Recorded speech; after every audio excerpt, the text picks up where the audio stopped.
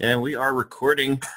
We are live. Good morning. Welcome. Happy Friday. Flex those muscles. Let's stretch out. Let's get ready for our workout. All right, we're gonna be working out this morning, at least on our brains a little bit.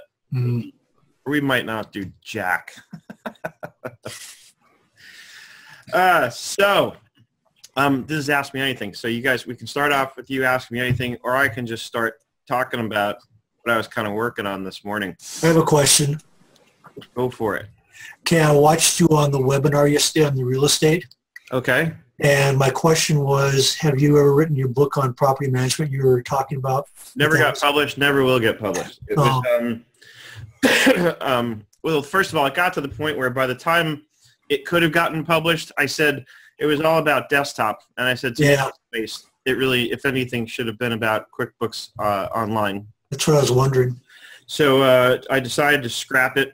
And I was also I was working with somebody at the Sleater Group on it, and we just weren't really connecting well. Her name's Deborah, and she's worked with Doug for years, and she's the one who, I guess, historically had always handled all the educational stuff for him.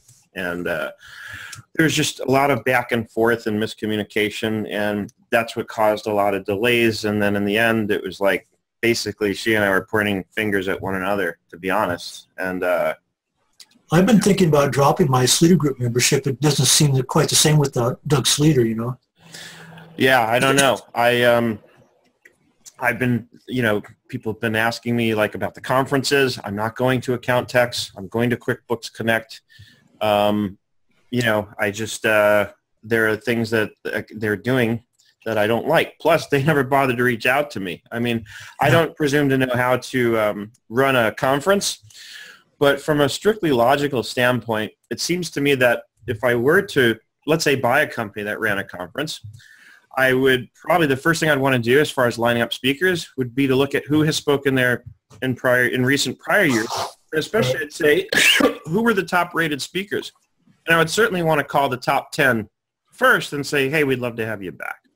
Now, Intuit, because I spoke at QuickBooks Connect last year, did that. They called me. They said, hey, Seth, you got great feedback from our audience last year, and we definitely want you back this year. Account Techs did not bother to do that. And in prior years, I felt like I had to chase them a little bit to get me to speak there. And this year, I've just been too busy. And I said, you know what? I'm not going to chase anyone. I'm going to, if they want me, they can invite me. They know how to find me. If not, I'm just going to, I had a conversation about it with Doug recently where I said, I'm going to go where I'm supported, and I don't get the feeling that I'm sort of supported over there at Account Techs anymore. I was taking a CPE luncheon, and the speaker was on selling a business, but looking at it from the purchaser standpoint. And he was using his father as an example. He had this big trucking, fruit produce business. But the problem was he didn't really have a business. He had basically a job, and I think it kind of illustrates the difficulty in selling a business when the principal is so intimately identified with the business and branded as the business, and then trying to sell it to, look at the Sleater Group. They don't have the monthly conferences anymore. Right. And they're kind of focused on QB Desktop. I'm kind of wondering, Yeah, well, a lot of their membership, I think, are, frankly, people who've been around for a while, and that's what they're used to is desktop. And it's funny the dichotomy in terms of people who are like yesterday when I did that webinar at CPA Academy. There was somebody there who in the comments said something to the effect that she's converted like 20 companies over from desktop to QuickBooks Online. She's clearly like diehard QuickBooks Online. Right. I guess you could say somewhere in the middle, but I'm definitely slanted toward QuickBooks Online because I put my own company on QuickBooks Online. I will, any clients that come in where I'm doing the consulting work, training is another story. Training, I'll let them be in whatever they want to be in, and I'll train them on it, because as long as I have the experience and the knowledge, of course. So QuickBooks Desktop, Xero, any of the Sage products that I work on, I can train people in them. But as soon as somebody comes in the door and let's say wants to sign up for my business management service where I'm going to have them completely outsource their accounting to me, they're going in QuickBooks Online. Period, dot, the end. That's what I'm using. And part of that is for my own sake, I need to have a good streamlined process internally and I've been writing a lot about this, is where I want to stay focused. And one of my ways of staying laser focused is by being sort of singular in purpose in terms of the product that I'm using to serve my clients. Right. So that's why I've decided on the consulting side, I had to pick one. And as far as the cloud-based accounting apps go, this is my opinion, QuickBooks Online is the superior product, especially when you get into the reporting side, which is where I think a lot of us miss, is the ultimate output of the bookkeeping or accounting service, right? I agree with that. I think Xero's reports are, kind of amazing with Xero. They've been saying all along for a year now they're going to have these great reports and nothing's really happening. I'm just kind of wondering what's going on. I really get the impression that Xero is built for companies whose primary purpose in having accounting data is just to get a tax return filed. Mm-hmm. So they do a good job of giving you the basic reports. You go into Xero, you can run all your standard reports. You can, your balance sheet, your profit and loss. I don't like their statement of cash flows at all, but I don't need that to do a tax return, right?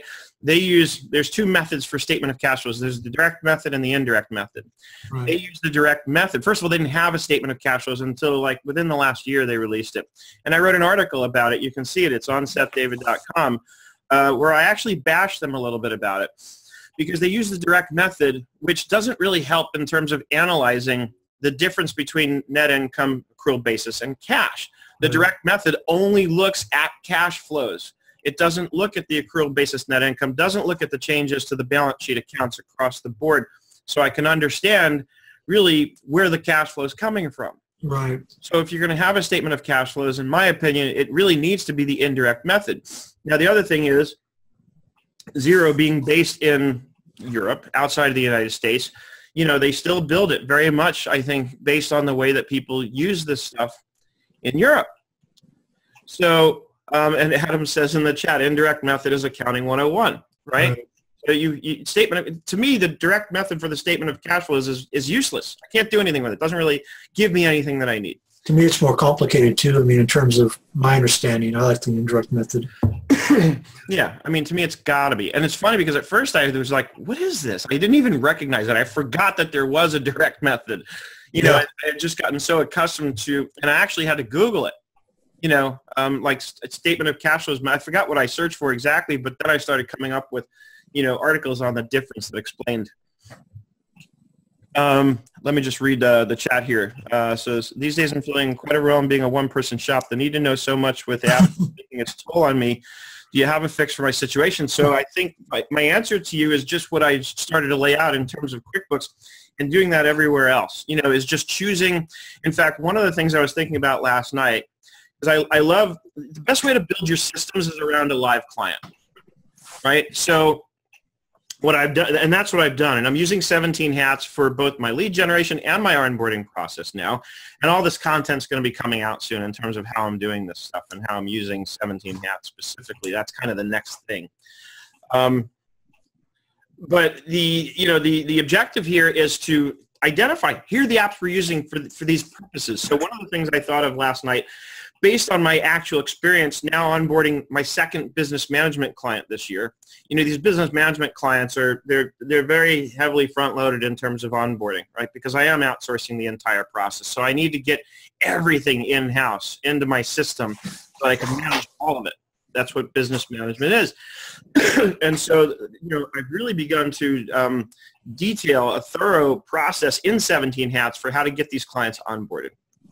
And one of the things I was thinking about last night is rather than look case by case at each client and which apps they might use, I'm going to build into the email, and I actually think this is kind of clever, because I have affiliate links with a lot of the apps that I want to use. So what I'm going to do is build an email into the onboarding workflow that I have that at a certain point goes out and says, here are the apps that we're going to use potentially with you. If you're interested in using these apps, click these links here to sign up.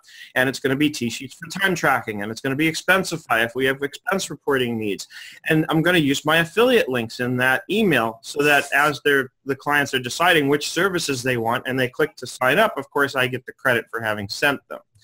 And by the way, I haven't mentioned this enough, but you've got to get into Finagraph now for your clients. It's free. It's a no-brainer.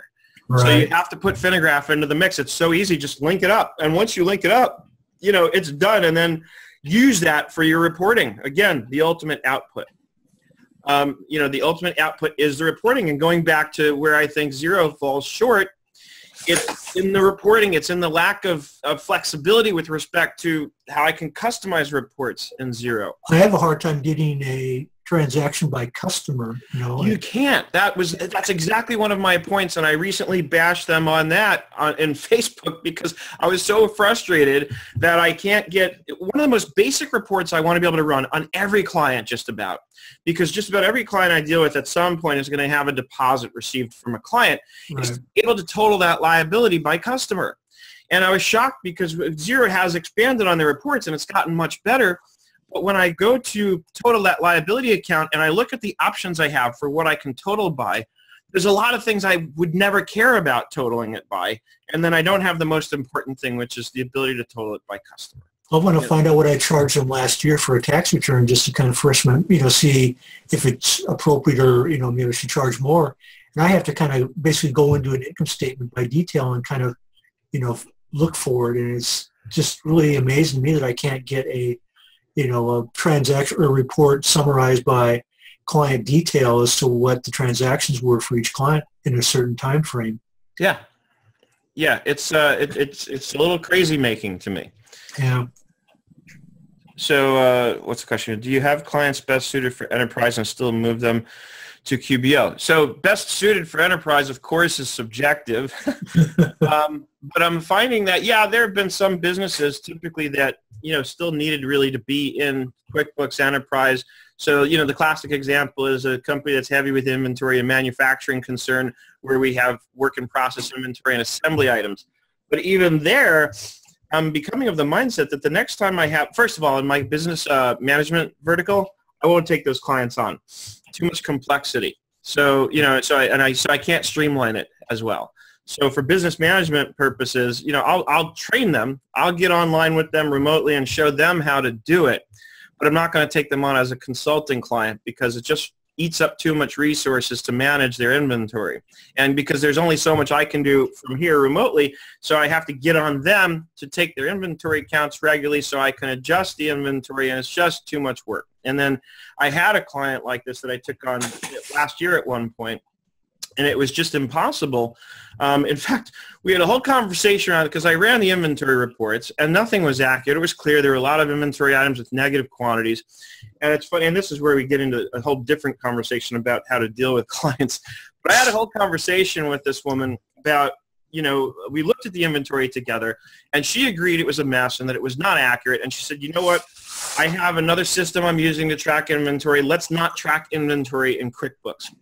So we had this whole conversation. I said, okay, no problem. I can just write off all the inventory values, offset it to cost of goods sold, then just take account for me, and we'll convert it from a perpetual to a periodic inventory system in QuickBooks. And she agreed. And I said, but let's do it as of a clean date. And this was actually about a year ago, because I remember telling her, on July 1st, I'm going to do it. Right, I'm going to log in and this was another thing, and this is why I refused to do consulting with clients who are still on desktop, because I had to log in remotely through her go to my PC account or whatever it was, and I just hate using those services. They're just very clunky. The experience is not smooth. The screen is sort of delayed. You have to wait. It just makes me crazy. So anyway, I go in shortly after the 1st of July, do exactly what we discussed, and and then what I had to do is I had to duplicate all the items and just set them up as non-inventory parts, because she still needed to be able to use those items in her estimates. I got that. We had discussed it, and I'm clear on what needed to be done. So I did that. I basically took her inventory parts list, exported it to Excel, then wrote down all the values, got them all to 0, average cost down to 0, then took what I had exported from the inventory parts and uploaded them into QuickBooks, using the add, edit, multiple list entries, and I brought them the same ones in as non-inventory parts, and I appended the names somehow. So this way, the salespeople who had to go in there and do estimates still had what they needed in the item list to produce the estimates. They wouldn't have known the difference. They don't know what's an inventory part and what's not.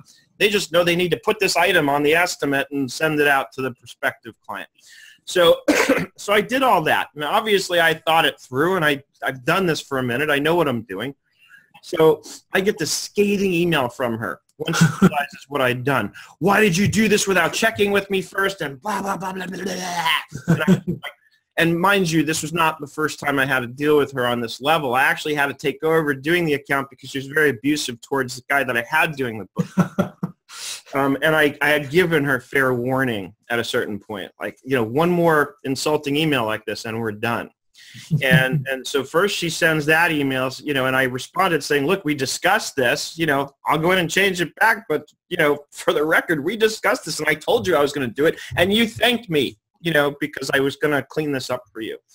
And then I get another email from her talking about how you obviously don't have experience working with companies with inventory. And blah, blah, blah, blah. So, you know, it was another one of those like long novel emails. And at that point, I just wrote back like 2 sentences, say, okay, I'm sorry, we're done. You know, consider this my termination of our services. I'm not going to put up with, you know, some client. I'm just not. So that was the end. So let's take it back to Larry's question about clients best suited for enterprise.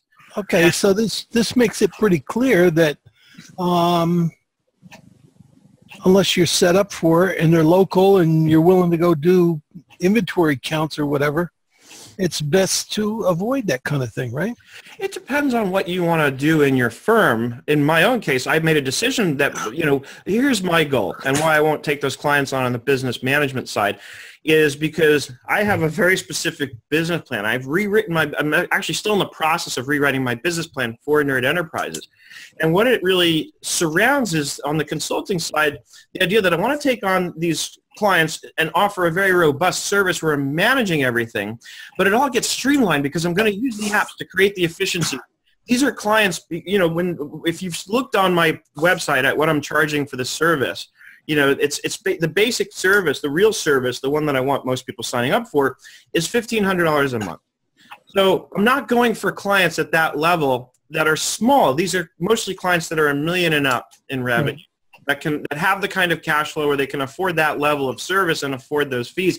So, excuse me, I'm looking at clients who have the cash flow that they can always pay their bills on time, because then I can actually streamline the whole AP process.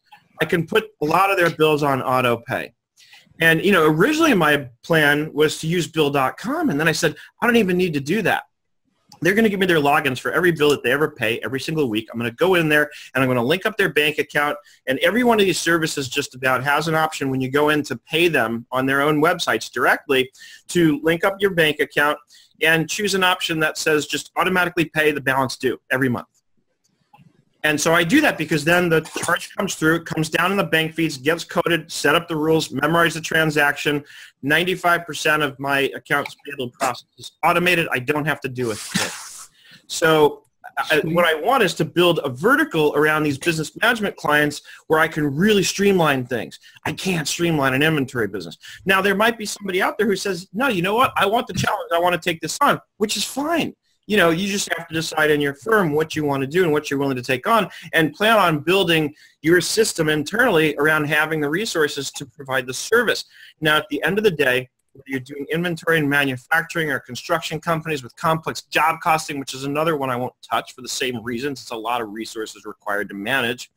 But if you want to serve those clients, then you got to build your fees up to make sure that you can afford the resources needed to provide that service. And based on that, you have to be prepared to set up the systems. Now, could you go to QBO with those clients? Yes, absolutely. But you're going to need to tag an add-on application like an SOS Inventory for inventory management, which, mind you, gives you in QBO the very same functionality that you would have if you're running QuickBooks Enterprise with advanced inventory. SOS does all that stuff. The problem with SOS is it's not pretty. And that might sound silly, but it makes a difference. First of all, it's hard to get clients, it's hard to inspire the client's confidence when they look at the application. They would invest more into the infrastructure and make the interface a little easier to look at and easier to work with, frankly. But they don't. So I've had people look at it and say, I don't even care if this works well. I just can't work 8 hours a day in a product that looks this bad. And I'm sure you've looked at it, Fishbowl, right? I've looked at Fishbowl. It's been a long time, and I'll be honest, I love the people at Fishbowl, But I had 2 or 3 clients years back that I implemented, and it was great because I became a reseller and I made a nice commission. And all 3 of those clients spent almost $20,000 and never got properly implemented and onboarded into Fishbowl. Ooh. None of them were able to end up using the products. All 3 of them had problems. And what happened was when they signed up initially, the fees they paid included a certain amount of training. And then the trainers are these third-party people that Fishbowl sort of contracts with.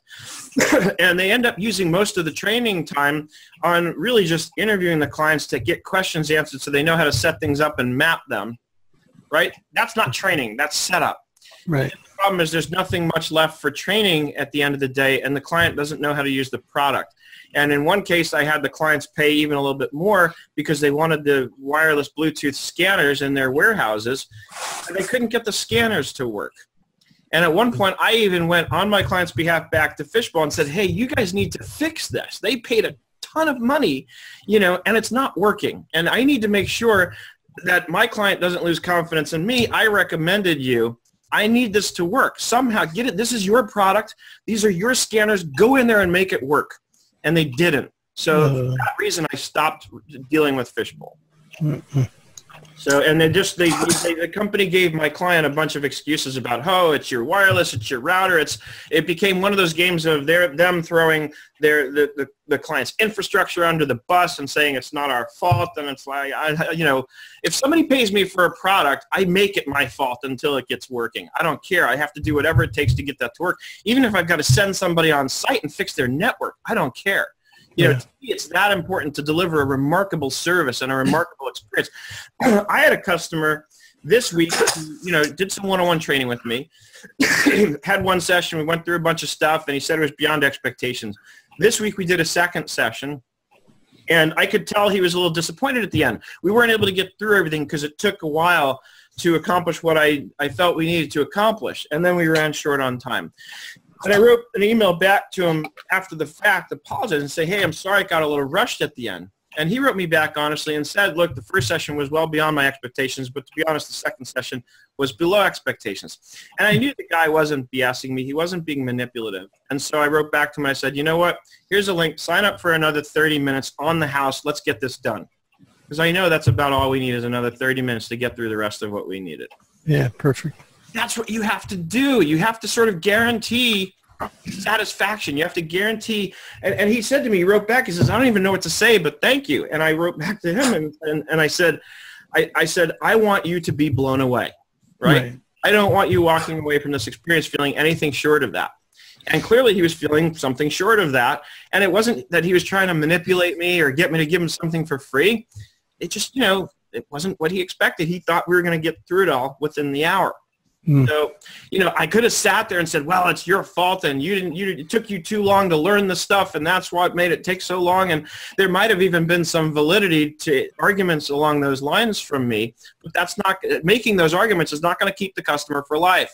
Right? No, you got to own it. Right? So you got to own it. I got to take responsibility for everything that ever goes wrong in my business, and it's up to me to fix it.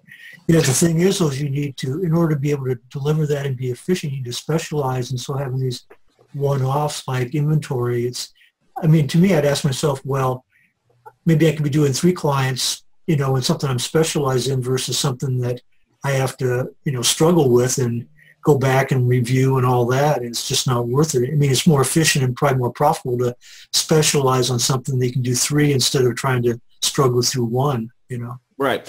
And then the answer, again, going back to, so when and why should or would somebody service inventory or complex job costing client needs? And the answer is you can choose that. What I would say is then specialize in that. Don't do the service-based business. Be the guy or the woman that only does inventory manufacturing companies, but you got to charge a lot. That's the whole point, is if I'm going to serve those industries because they take more resources to service, I've got to charge more for that. Right. And then we get into the whole, value pricing discussion, which I prefer to, call power pricing. It's sort of my, version of it, where I look at it as, the power is in the hands of the consultant to decide what amount of money is going to get them excited to go do the work. And if you read on my blog on SethDavid.com, I have a column in there called The Hustle. And one of the things I wrote about in that column is, wait, is it in the hustle? No, go into the marketing segment. I'll share my screen and show you the link. It's one of the more popular articles that I wrote this year, and it's basically the #1 reason why you're getting your pricing wrong. And part of it is my effort at poking a bit of a hole in the theory that sits behind what value pricing is all about. Because they're trying to tell you to charge based on the value of the services. And I get where you're coming from, and it makes sense. But at the same time, I'm going to go out there and excuse my language, but I'm going to say it's bullshit. Yeah. And the reason I feel that way about it is because when you break it down into the true economic principles of it, there's only one thing that drives the price of a product or service. And it's a basic law of economics, and it's called supply and demand. You and I can be offering the exact same thing for the exact same value, right?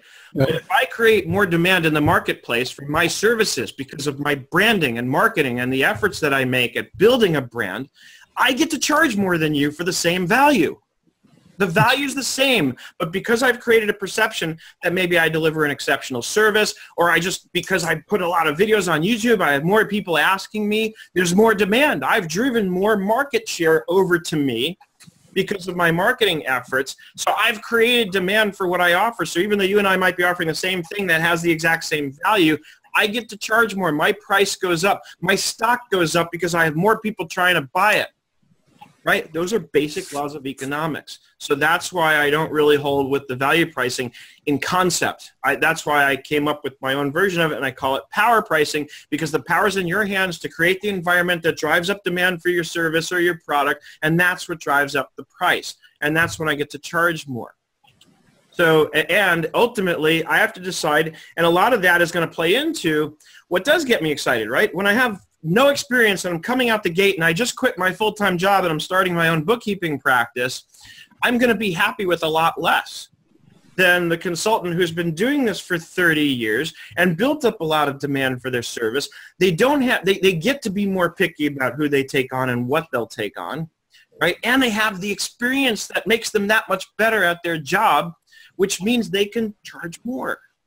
Right? And at the end of the day, to me, pricing has to be about what's going to get me excited to do the work.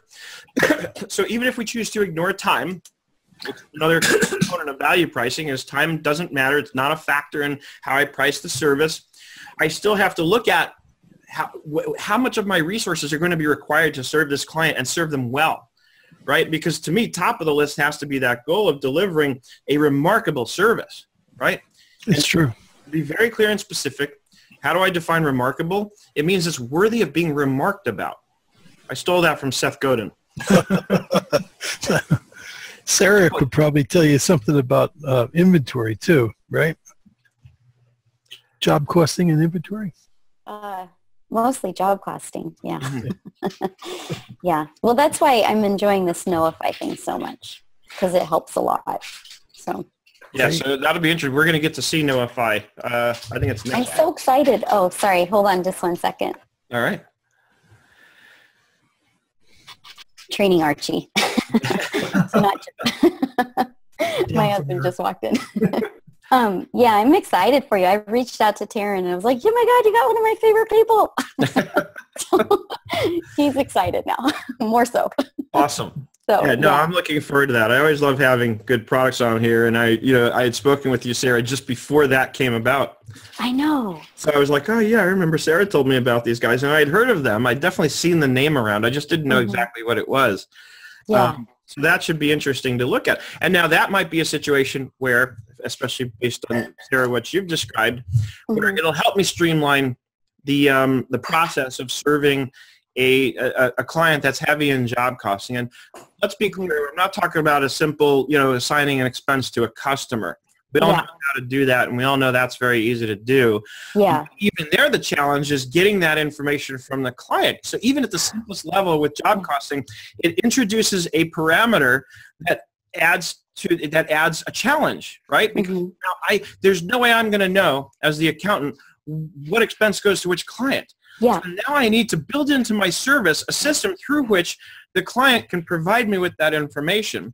And it's very easy to start overwhelming the client because I can set up a project in Smartsheet and say, well, log into Smartsheet, but then the client says, I don't understand Smartsheet. I don't know how to use it, right? And so what I'm finding even in the service-based business, because I'm using Smartsheet still for the uncategorized stuff, and just this morning I have to schedule a call with one of my clients so I can walk them through how Smartsheet works. Right? Oh, wow. Okay. Because Smartsheet is an amazing and powerful app, but remember, you're really building the project based around a specific need in Smartsheet, right? Because at the outset, it's just like a spreadsheet, so you have to create it. You know, there's a certain amount of construction required to get the spreadsheet set up for a specific use, and that means I've got to train the client so the client understands. Because most of the time, the clients aren't like us. As accountants, we see something that looks like a spreadsheet, we get it right away. Right, but the client sees a spreadsheet and they say, you know, like, too many numbers. Yeah, too many rows and columns. I don't know what to do. It looks like ledger paper. Yeah. You get excited, the client gets scared. So the point is, you have to now build into your system a way to educate the client about how to get you the information that you need from them. So maybe Smartsheet's not the answer. You know, you want to find sort of the lowest common denominator that's going to work for every client. Right? Yeah. Because again, we want to streamline the systems. I want my system to work the same no matter who the client is. Yeah. So Smartsheet's not going to work for everybody because some people don't get it. Then I've got to find a lower common denominator, something that's going to be easily understood by anybody, tech savvy or not. Right? Unless you want to create as your niche that you're serving only tech savvy clients, but that's a little subjective and hard to that's hard. Coming in the door. You know, you can ask them. And out of pride, a lot of them are going to say, oh, yeah, we have no problem with technology. Then you invite them into Smartsheet, and you get that deer in the headlights reaction. So the point is, how do I get the information from the client for what – I've had clients, you know, tell me in this day and age even, oh, well, we'll just write down the name of the job on the receipt, and we'll scan it to you. And I'm like, absolutely not. No. I don't read handwriting. I read typewritten stuff on a computer all day, but I'm not going to try and decipher your handwriting to figure out which of your clients it is. And then I need to know when there's a new client. Yeah. Right? Because now I need to, because otherwise I'm going to get job costing information for a client that I don't even have in QuickBooks yet because I don't know about it until you write it on a receipt. That's not going to work. I need a way. And then they say, well, we can just email it to you. Nope. Your email is going to get buried in 400 emails a day that I get, and I'm never going to see it, and I'm going to get it wrong. I'm going to make mistakes. Guaranteed I'm not going to get it right if you're going to email it to me, right? Yeah, it's true. It's the same thing. It's the same. I mean, there's like 5 salespeople in this office and a couple of project managers. It's the same thing. And how do you decode? So the beauty of this system is that you just take the people buying are the people entering the information. So you take the onus off the data entry part, but you're giving accountability and ownership to managing the job specifically. So to your point, I mean, you're right. I am so tired of looking at, I have a whole stack here right now of countless receipts to go through. Like, I'm like, all right, go through this. So yeah, it's nice. So James, is it James Clem? Clem, yeah. He and I did a session on Monday and just kind of looked at things, and he had some great questions, and I wrote into Taryn and asked some of these questions because they're really good, and they're things that I'm not thinking about because I'm kind of in the integration portion of it and setting people up. But it's the same struggle whether you're the bookkeeper inside the business or you're the person outside the business trying to get the information. It is the same darn struggle to get that data. Right. So, and one of my concerns, even when you say that you get the buyer to enter the information, I mean, that does relieve a lot, but then I still have to count on the buyer to do it. And I'm sure there are going to be times when the buyer enters an expense and forgets to put the customer in there, right? And there's no way to require it. There's no way to say you can't save this transaction without a customer in there, right? Well, it's kind of hard to do, but you can dump it into general, I notice, which I'm a little leery of. But you're right. It's a challenge in mining the data when it comes in. And that's where I feel like eventually I'll be spending most of the time is how does it come in? Because it automatically syncs into QB, which is beautiful, but making sure that goes to the right places. And I think it needs a little bit more robust abilities on their end to match up.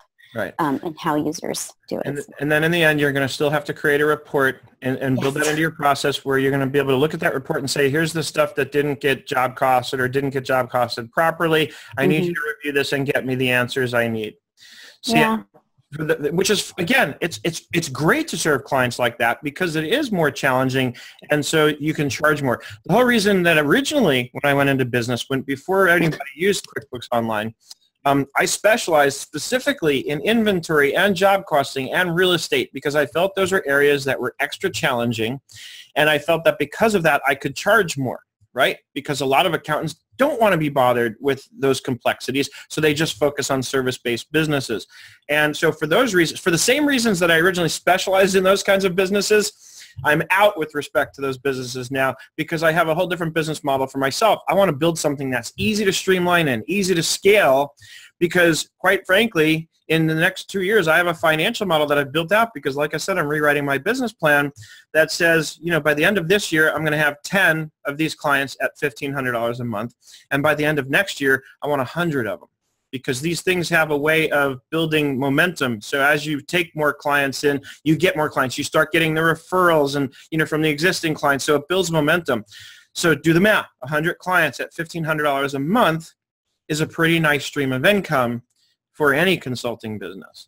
And that's just one vertical for me that I'm focused very heavily right now on building. It's another reason I don't want to be distracted by going and speaking at conferences, going back to what we were talking about at the top of the hour, because it is a distraction for me right now to go speak at conferences. So I said to myself, I'm going to choose one because I love seeing everybody. And I genuinely do. So I want to choose one conference to go to. And all in all, when I add up all the numbers around which one makes the most sense for me to be at, it pretty quickly this year added up to QuickBooks Connect as the conference for me to attend. And I got invited to speak just earlier this week at another conference, and I was very honest with them. I said, look, the only way I'm going to be able to even consider it is if all my expenses are covered. Because otherwise I can't afford the time out of my office and the time not focused on building this vertical of mine. And they got back to me and they said, look, totally get it, but unfortunately we don't have the budget for that. And I said, I totally get it. Let's try it again next year. Maybe next year we can come together on something like this. But right now I'm focused on building, because even in terms of speaking at conferences, before I go out there and start trying to talk to other accountants and bookkeepers and say, I can give you the blueprint for how to build $1 million a year business or more, I need to accomplish that for myself first, right? Because otherwise I'm basically a fraud. If I'm going to go out there and say, oh, here's how you build $1 million business, providing consulting services, yet I don't have that done myself. I don't have my own consulting business that's doing $1 million or more a year in business. How can I go out there and presume to be able to tell you how to do it? That's the classic, guru model, and again, it's a fraud, because these people are making money selling you information on how to make money, and that's how they're making their money rather than by actually doing the thing they're claiming to be able to teach you how to do, So in other words, I feel like I'm going to put my money where my mouth is first. There's other things I can teach, and that's what I'll be talking about at QuickBooks Connect. I'm going to be talking about how to make videos and how to use that. The things I have successfully accomplished is what I'll talk about. The things that aren't sort of fraudulent for me to talk about. I can tell you, I can teach you what I've already done. I can share my experience with you. But I can't share my opinions, and I can't share with you how to do something I haven't managed to accomplish doing myself. It's just, again, it's BS. So, by all means, I'd say, go build a practice around job costing and construction and, inventory, but make sure you charge a healthy fee for it because it's going to use a lot of your resources. So, and again, if you try and go based on just value, first of all, value is too subjective. I don't know what the real value is to the client, and two different clients are going to have two different ideas about that, right? One person calls me up for training services and says, I don't think it's worth more than $75 an hour. And then I've got 10 other people paying the $250 for an hour session with me without even batting an eyelash. And the difference is because the people who are willing to pay the $250, A, have the budget for it, B, they've seen my videos, they know I can do the job, and they have confidence that I'm going to be the best one at it, right? And that's why they're willing to pay top dollar for me to do it. So again, that's why I think value pricing, the concept behind it is it's just wrong. It's the wrong way to teach people how to price their services. My opinion, I think it has to be based on what gets you excited to do the work. I think it has to be based on not so much the value of the service, but supply and demand. How much demand have you created for what you offer? Based on that, you can up your price. You can increase the price of your stock, and then you can charge more for what you do. And the bottom line is, when you have so many clients coming in and asking you for help, then you have the leverage of being able to turn people away and say, you don't think it's worth that much? That's fine. Go find somebody who's willing to provide you with that, for what you think it's worth. But meanwhile, I'm going to stay here and hold out and wait for the people who recognize that the value of what I offer is higher, because it's better. And that was one of the things when I started rewriting my business plan this year that I looked at, based specifically on what I learned from watching Gary Vaynerchuk. And he talked in one of the first videos that I had watched of his a couple months back. It was the first video of his that I watched in a long time, because I'd gotten away from doing that. I was so busy producing content that I sort of lost sight of the fact that I have to learn too. I have to go somewhere and learn and absorb information. So one of the first videos that he that I saw of his, when I sort of went back to him, talked about this. And he talked about how, we can be really good at a lot of different things, but really, if we want to succeed, we need to stay focused on the one thing. And I kind of said one or two things that we do really well, and look at the one thing that you feel you can do better than anybody else out there. And then go do that. Go be that. Right? And it's not just a matter of doing, it's being. You have to live it. If you want to build, and this I'll say without having accomplished it yet, because I can see the road there in terms of building $1 million plus a year business, you have to live it. And that's why I'm going back in my self-study course that I've been developing, that I don't know if you all got the email I sent out last Sunday, that I have a solid outline written for a self-study course I'm doing. And it's basically, while I do this, I'm going to kind of write up the blueprint for how I'm doing it. And based on that, what I can see as far as the road to doing $1 million a year in your business, you have to be that focused. You have to do what Gary Vaynerchuk says and be singularly focused on doing one thing and doing it really, really well. And that's why I said I need to minimize the distractions by streamlining it so much that I'm even going to only pick one accounting product for the consulting side, that's what I'm going to use for all clients. Because if I start trying to be all things to all people, so now let's say I'm going to do QBO and Zero, right? Which clients are in QBO? Which clients are in Zero? What's the rhyme or reason that determines who's in which product? If it's just based on what the client likes, I can't document that, right? It's strictly client by client.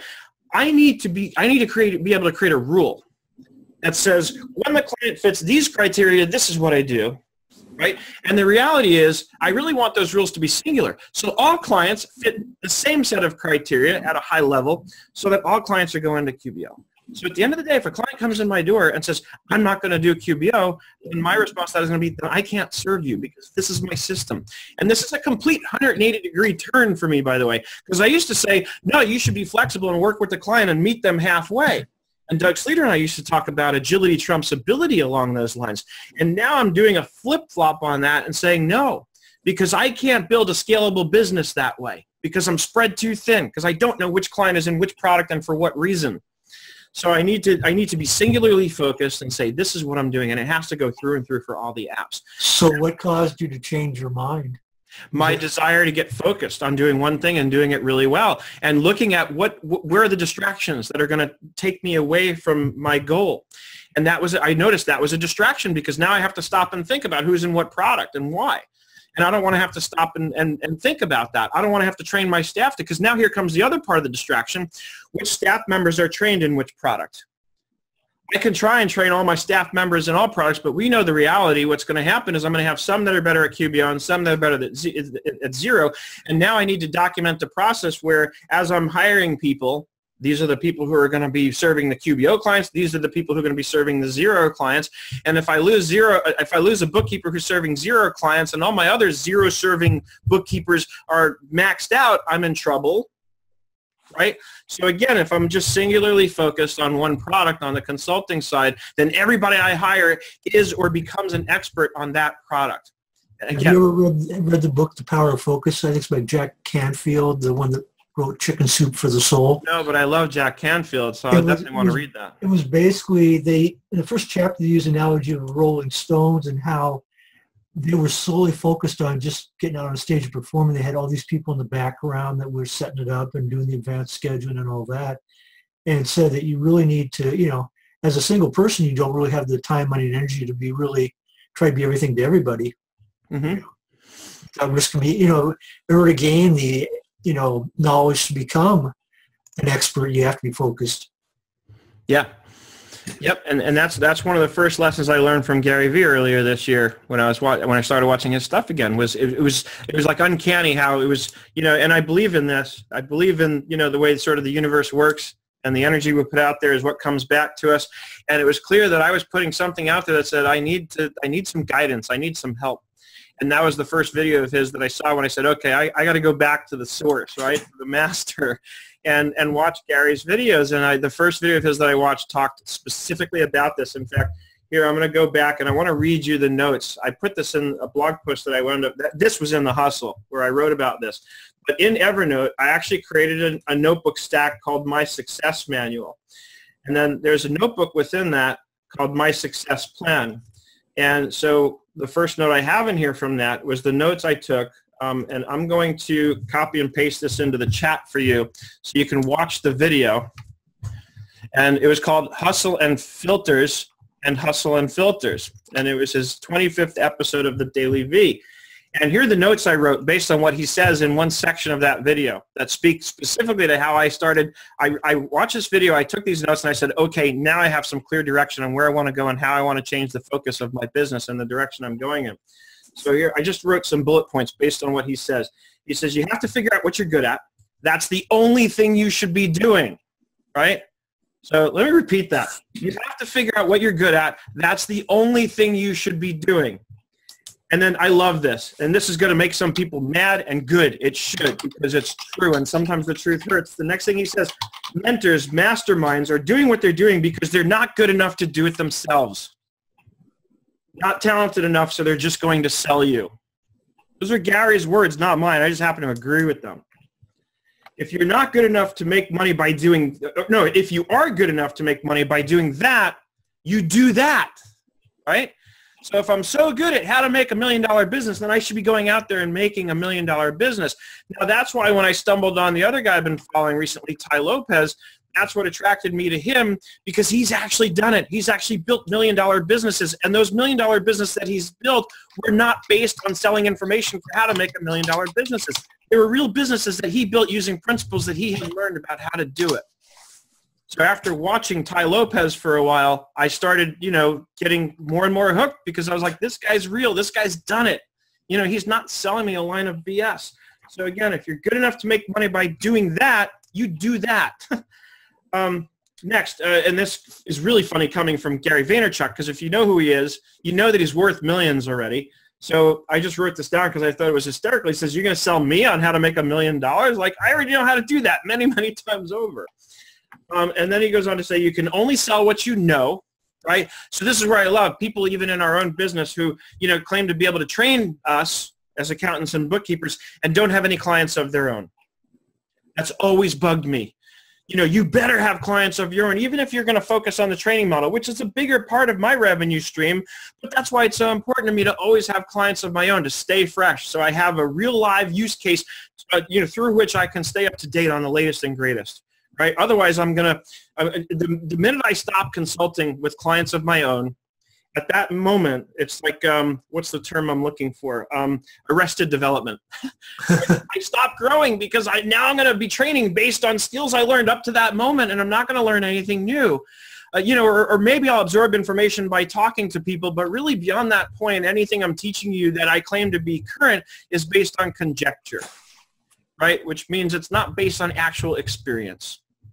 So I can only sell what I know, which means I always have to stay in the mix with consulting clients, which is the other reason why, you know, I always kept clients going, even when most of my business was substantially all about training. I always had at least 1 or 2 clients. But now I'm going back, and I'm, like I said, I have a goal to build a vertical that's based on 100 clients at $1,500 a month, which, if you haven't done the math yet, is $1.8 million a year in fees. And I'm not fucking around with this. That's what I plan to do. So you can only sell what you know, and you can only sell what's true, right? Because if you're trying to sell a line of BS to people, then somebody's going to figure out that you're a fraud, and then you're going to lose everything. So you can only sell what's true. And then what he said that I wrote down because I just thought it was funny, and again, you have to know Gary Vaynerchuk a little bit to get the context of this, but Gary puts a lot of content out there for free. He doesn't need us as clients. He works with Fortune 500 companies, gets paid fees in the range of $40,000 to $50,000 per month to help them develop their social campaigns and their strategies and all that stuff. He doesn't need us, but he's happy to put the content out there. It does obviously help build his brand in the eyes of those Fortune 500 companies, but he could do things very differently if he wanted to. He doesn't have to give away what he does for free the way that he does. And he was one of the first people I followed when I first started making videos, and I looked at him from the perspective of, you know, his content was great, but I was even more than that interested in how is he delivering, how is he doing what he's doing. And the first thing I noticed was this guy's producing a lot of videos. So this was back in 2008, 2009 when I hadn't even started to really produce videos yet, but that's what inspired me and made me say, I need to produce a lot of videos. If I want what he's got, I have to do what he's done, which means I need to produce a lot of videos. That's why you're seeing me sitting where I sit today, having produced a ton of videos now myself. And if I could do it, if I had it my way, and eventually I will get there, I'd be producing at least one new video every single day. You know, at best, actually two. And that's where part of the concept of what I built into Between Wall and Main comes from, is because I want a morning and an evening editions. Every day, Monday through Friday, there's at least 2 pieces of content going out. You know, and that's why I mean, I was very deliberate in how I built that model. I want 50 contributors, right? 25 a day. 50 contributors, 5 a day, each day, morning and night, right? So 5 in the morning, 5 in the evening. That's 10 per day times 5 days during the week is my 50 contributors. That's why I'm only allowing for 50 slots for contributors. And I'm dividing it, 25 on the Main Street side, 25 on the Wall Street side. So there's a lot of deliberate thinking that goes into what I do, even though it might not seem like it all the time. It's not so random. And so the last thing Gary says, because again, he puts all this stuff out there for free, doesn't really need our business. And then once in a while, every 3 years, he puts out another book. So he says, I have a poor business model. I give away all kinds of content, and then once in 3 years, I ask for $18. But the funny thing about that is as many people as probably buy those books for $18 a piece, I'm sure that's become a significant stream of income from him. But think about that. And now that takes us back to, and this is a perfect note since we're near the end of the hour to sort of end on, it goes back to another piece of content I'm about to write, which is because I am going to be speaking at QuickBooks Connect. And the first speaker they've announced who's going to be speaking there is Malcolm Gladwell. And Malcolm Gladwell, the first book I think he got famous for was a book called The Tipping Point. And so what is Gary Vee sort of playing on there? It's the tipping point concept where he puts all this free content out there and builds and builds and builds and gets a lot of people excited and anticipating what's he going to do next, what's he going to have for me next. And after all the value that he's added into the world, he comes out and says, I have a book, it's $18. He's going to hit that tipping point and push it straight over the edge because millions of people are going to pay the $18 because $18 seems like nothing in comparison to what they've already gotten from him. And it can only be that much better what he's compiled in a book. Right? And the reality is from what I've read and come to understand when it comes to producing a book, and this is another thing that's on my sort of bucket list, that one of these days I'm going to get a freaking book out there. I just always struggle with what to write about. You know, because if I'm going to do a book, I want it to be something that's at least got a different spin on it than anything else that's already been put out there. But it seems to me that you could actually take all the content you've already produced when you're somebody like me who's produced a lot of content out there and probably just compile the existing content and organize it somehow in a cohesive way that I can put it into a book and put it out there. And nobody's going to get mad. I think Gary Vaynerchuk himself had said this at one point. Nobody's going to get mad at you, or maybe it was Chris Brogan, actually, I think that I might have read this from, is that even though it's content they could go out there and search the web and get without having to pay the $18 for the book, you're basically just making it easy for them and putting it in a format that's easy to absorb and easy to follow by putting it into a book format. So nobody's going to get mad that they paid $18 to save them the time and trouble of having to search all over the internet to essentially compile it for themselves, and they wouldn't begin to know what to search for, where to search, and how to compile it in a way that's organized. So, you know, at the end of the day, after you've been putting content out there for years, I probably have that opportunity laying right in front of me and just haven't put it together yet for how to go through all the stuff I've produced over the years and just put it in a book and say, here's the organized version of it. But that's what I'm doing sort of instead is I'm building this self-study course that's sort of based on that. And it's sort of based on what I'm already finding out is working. Even though I haven't gotten there yet, I haven't made $1 million yet, I am well on my way, have been for a while. Collectively, I've made well over $1 million. I just haven't made $1 million in 1 year yet. I've had years where I was halfway there, I'll be honest. Not every year, though.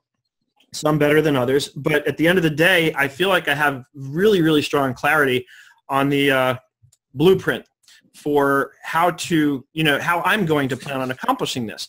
And the beautiful thing about doing any kind of course content online is that I can course correct and I can go right in there and adjust. So I'll give you guys the outline for the course, the self-study course that I'm talking about.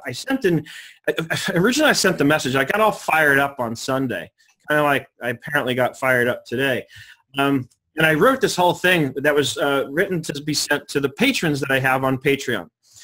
And after writing it, I said, I think this is kind of good. So I copied it and pasted it into a document, and I repurposed it a little bit for context reasons, and I sent it out to my mailing list that I have on MailChimp. And, it went out there, and I had like 3 people already sort of sign up for it. Like immediately 3 people got the message and signed up. A couple people who are already in Patreon upgraded to this $97 a month plan, which is what it is. And then a couple people got the email that I sent out and weren't even patrons yet and went right in for the $97 plan. Evidently something in what I wrote, convinced them that I was onto something here. So let me just go in here. Courses. Oh, and the other thing, by the way, is just this week, I'll just quickly get sidetracked. I released Remarkable Reports for Bookkeepers, which is kind of the updated version of what was called Bookkeeper's Delight over on the other website. And it's done with QuickBooks Online instead. And I'm also building it out there as kind of, there's going to be no end in sight for this course per se. Like right now I've got the one report that I teach you how to create, for short-term cash flow. And I'm going to build on that and add to it. All right, so let's go into the self-study course is another sort of reprise of something I had done over there. It's called Accounting and Bookkeeping Cloud Practice Management, the self-study course. So let me get the outline up and I can paste the link in for you. Do you see where I pasted the link for the Power of Focus? I do, yeah. Let me actually click on that before I forget. If you look at the table of contents, you'll see that it kind of echoes a lot of things you've been talking about this morning. About being focused, huh? About being focused, doing what you do best. Yep. All right, I've got a bookmark. Perfect. So, and I'm sure they have it on Barnes & Noble because I'm a Nook reader. So I'll look for it there as well. I'm sure these guys always know to publish on both platforms. So I just posted the link in the chat for you guys on the, so you can see the outline for what I'm creating. And this is going to, I'm going to add to this. The ultimate goal right now, based on this, the outline has an outline built for 54 videos, I think, is what it actually adds up to. But the goal by the time I'm done is to have 97 videos. So $97 a month, 97 videos. You're going to get 1 video a day for 97 days, delivered to your inbox every single day once you sign up. And the, so at the rate of $97 a month, obviously it's going to take about 4 months for you to complete it. But then I'm also doing right now a twice weekly phone call, or not phone call, but a Zoom conference just for people who are in this program where, I spend an hour just like this, but going over some of the things that I'm doing behind the scenes with Nerd Enterprises, especially when I start discovering what's working and what's working really well, right? So as I figure out, as I make the mistakes and figure out how to correct them, I'm going to show people, how to do it the right way based on what I'm learning as I go and based on what I'm learning from, following guys like Gary Vaynerchuk and Ty Lopez and, really kind of learning what I can from the people who I regard as the masters, the people who have really already succeeded at this kind of stuff. And just taking what they're teaching and putting it into the context of building an accounting or bookkeeping practice. So it's 9 o'clock. I think this is a good note to end on. But before we go, anybody else have any questions, comments? See you next week. All right, we'll see you next week. Thanks, everyone.